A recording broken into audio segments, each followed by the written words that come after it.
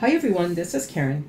Thanks so much for joining me. This is lesson 14 in my Shortcuts a Lot lessons. In this lesson, I'm going to cover the gradient function, which is available in both the Pro and the basic versions of Shortcuts a Lot 4 for Mac or Windows. And I'm using version 4.063 today. I'm going to be mentioning these version numbers because they change quite often in Shortcuts a Lot. If you're not sure where to go to get an update, I'm going to show you on the screen. So in your browser address bar, just type in the words Craft Edge to take you to the Craft Edge site. And you can click Downloads over here. And you're going to see a whole list of different downloads. And what you're interested in is Shortcuts a Lot 4 over here. And you either want the basic version for Windows or Mac or the Pro version for Windows or Mac. And over here you see the latest version number. I'm going to click 4.063 for Mac Pro, which is right here. And what that does is it will show you all the release notes for the version number that you're looking at. For example, 4.063, there were some problems that were fixed. In 4.062, they added a SkyCut model and a firmware updater for Orbit, and then they fixed some problems as well, and so on and so forth, and you can just scroll down and see. So to download the latest version, all you need to do is click the download button and then save it to your computer. What I do is I save all the versions that I download so that if I ever need to go back to an older version, I have it there that I can always install. And all I need to do is install the older version on top of what is already there, and it will just make that change for me. So back to Shortcuts a Lot. What I'm going to be showing you is the gradient function. First thing you need to do is create a shape. The icon for doing that is the one I'm pointing to right now on the screen. As you hold your mouse over it, draw a shape will be displayed so that you'll know what that icon is for. When you see a triangle next to the icon, it means that there are more choices. So all you need to do is press and hold your mouse button to display all the choices. And you can see now that there are all different types of shapes that you can create. All of these are fine for creating a gradient, except for the spiral because that doesn't work. I'm going to choose rectangle, and then I'm going to draw out a rectangle shape on my screen.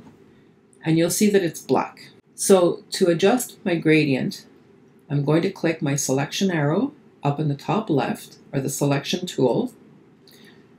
My shape is now selected, and I'm going to come over to my palette icon on the far right side of the screen, and I'll click that. To choose gradient, I need to change the fill settings here. So I'm going to click in the word color, and you can see that I can choose gradient. And when I do that, you now see that you've got a gradient on the screen. So there's a bunch of different things that you can do now. You can change the opacity, and what that does is it changes the intensity of the color.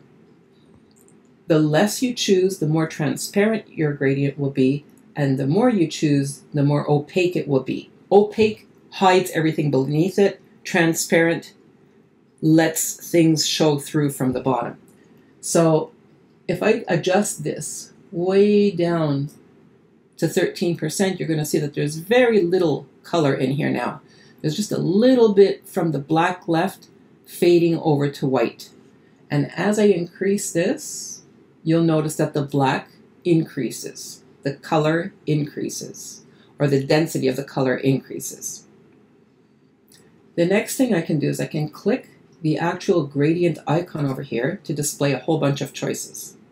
So the first choice that's interesting is the color, because you can change the color of your gradient. But if you just click on color, nothing happens. You need to click one of these triangles here. That displays white here, and if you click this one, it's going to display black. So notice that once you click the triangle, there's a little dashed line beneath it. So that means you can now change the color of this value. So when I click in color, now it displays my color wheel, and I can choose a different color. So I'm going to choose red for the dark color. And now what I can do is I can change how much red there is before it fades to white. You can see here that it's changed a lot. If I click OK, that's what's going to happen here in my rectangle. So if I go back to my gradient options, now if I click the white arrow, I can change this so that you have a really solid line between the two colors. But the other thing that I can do is I can change the color. You notice that there's a dash under the arrow. Now I can click my color and change that. So I'm going to change that to blue. And now you'll see that my gradient is going from red to blue. So I'm going to change the spacing, the position of my red arrow and the blue one. And now you see it goes from red to blue with purple in between, because if you mix red and blue, you get purple. So now when I click OK, this is the gradient that you get. So there's another thing that you can do.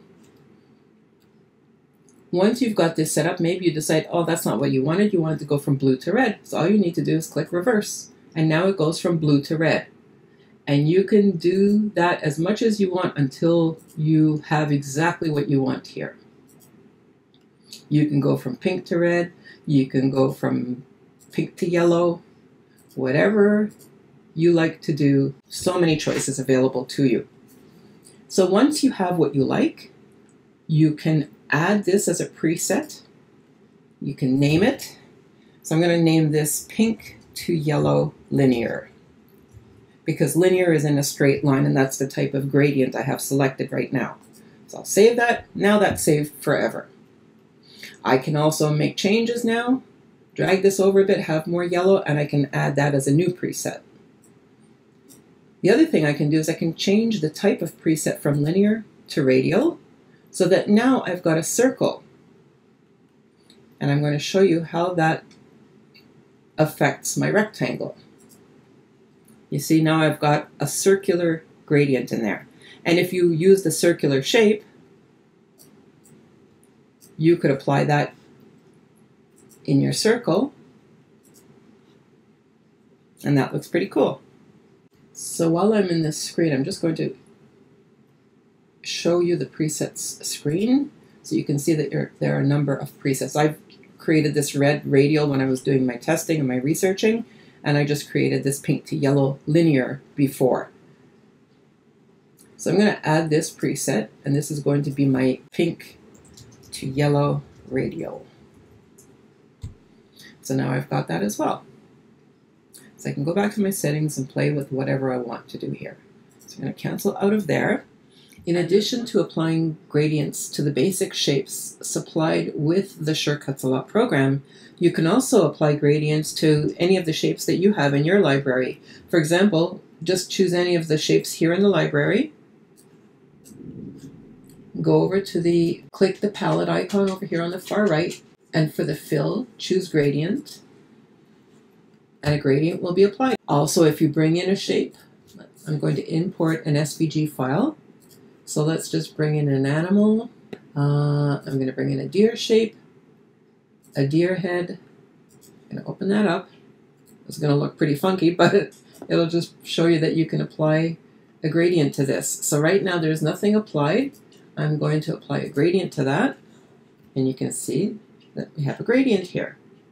So now in this case we would need to merge the parts of this so that you can see the cutouts here. And I'm going to go into the gradients to change the color so that it looks a little bit more interesting. Let's see, I'm going to go 10 for this color, and for the dark color I'm going to choose a chocolatey brown.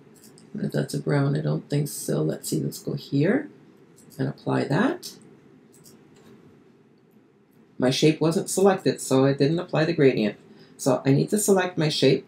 I leave these kinds of mistakes in my videos because it shows you what it is that you did wrong, why it didn't work. My shape wasn't selected, so now if I click on the gradient icon again, and I come in here and I change my colors, this one was a beige, and I'm going to change this one to a brown color. And now when I click OK, it'll be fine. There it is. It doesn't show very much, so I can use this icon and change it up a bit. And that looks pretty cool. Okay, so now there's one last thing I can show you. And that is this icon over here on the far left, the gradient icon. When I click this, I can drag a line across my shape, and that changes how the gradient works. Where you start is where your starting color starts. So if I click, if I start the click over here, my pink will start in this area here, and it will drag out to yellow over here. So that you can do that exactly as you want it. And the same thing happens if you're using a linear gradient. Go back to my options over here, and I'm going to change this to linear. And so now I've got a linear gradient, and if I click the gradient button and drag, you get some pretty interesting effects here too. And again, you can change the direction of your gradient, but it's a linear gradient now, rather than a radial. You can see that you can create some really interesting effects with this gradient option.